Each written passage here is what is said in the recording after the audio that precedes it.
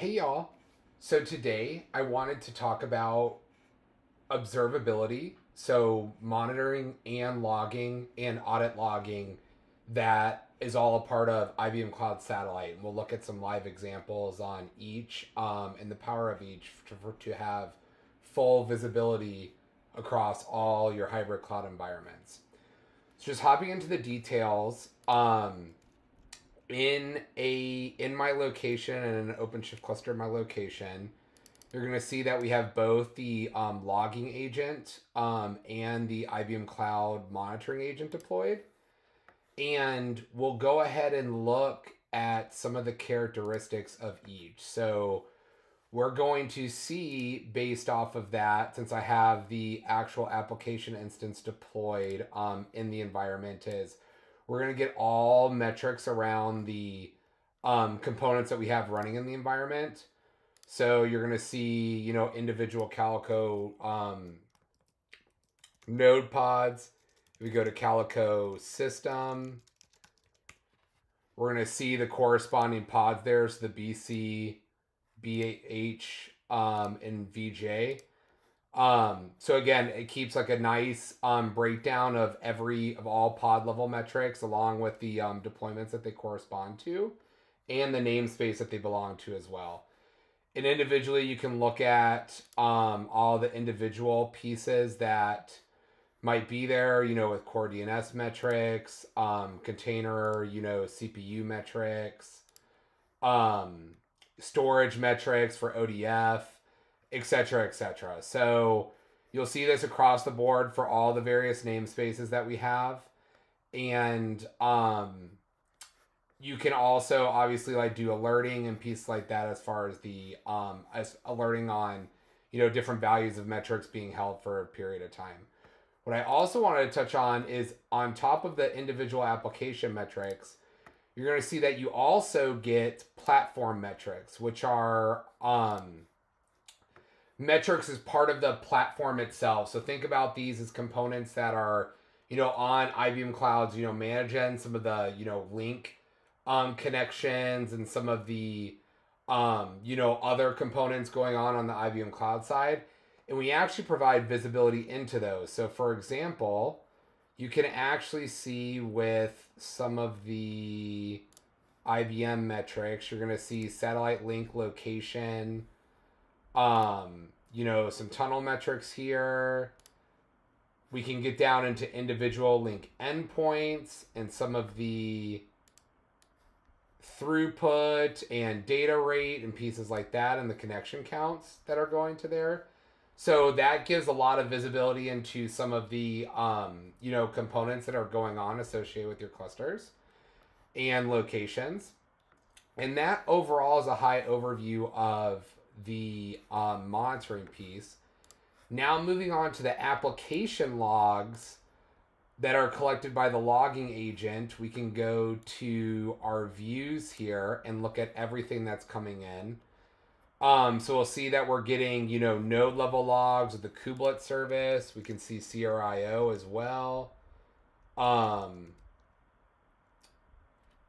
The CRIO service, one sec there, service.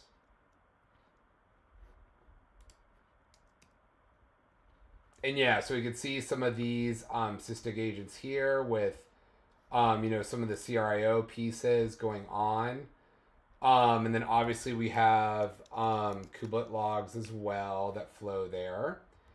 And on top of that, we have all our application specific logs. So for example, you'll see Sysdig agent here. You'll see disk manager, which is a part of ODF. So if I actually go and do kubecontrol get pods -- all namespaces -o wide pipe grep disk maker pipe grep 2cs, we're going to see that pod matches up, and I can actually filter on all metrics associated with just that individual pod there. And can do that for any sort of pod in the cluster. So you'll get all your pod logs and, kubelet and, node level journal D logs associated with this. And yeah, so that just gives an example of all the application, logs that flow through.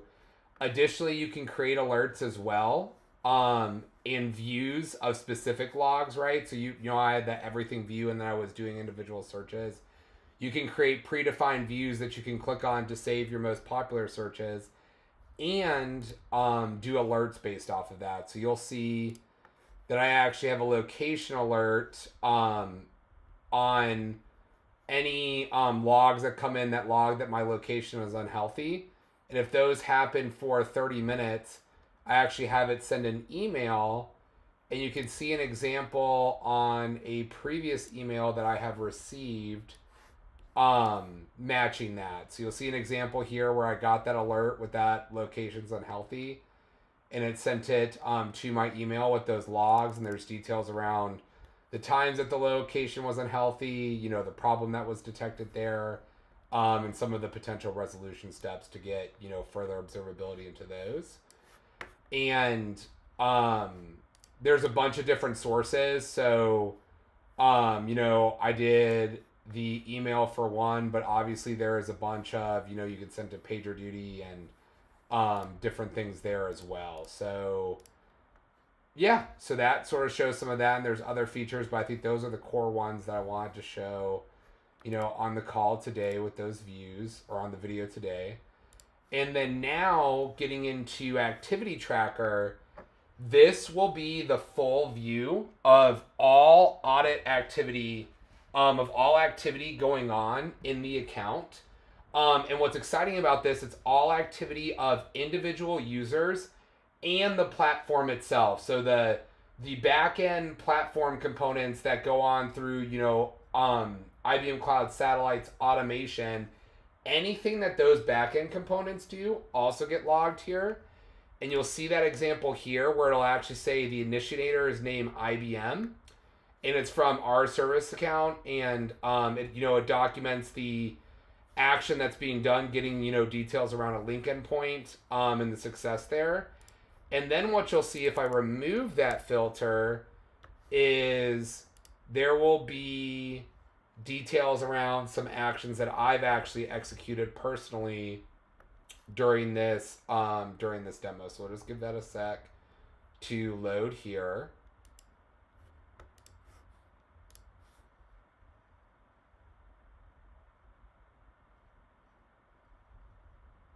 And now we're going to see here a different metric around me specifically. So something that I did along with where I performed it through the UI and pieces like that. So what's exciting about that is you actually get a full audit history of any activity, going on with your resources as a part of IBM Cloud Satellite, which is really powerful, a really powerful security and auditing and compliance story for any of your resources.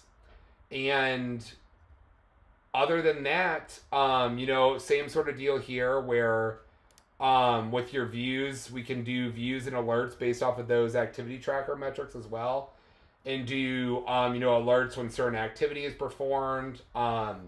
Let's say deletes of anything, making sure that we get alerts on that and various pieces there. So with that was the main pieces that I wanted to show as far as observability and logging, and just hope y'all have a fantastic night.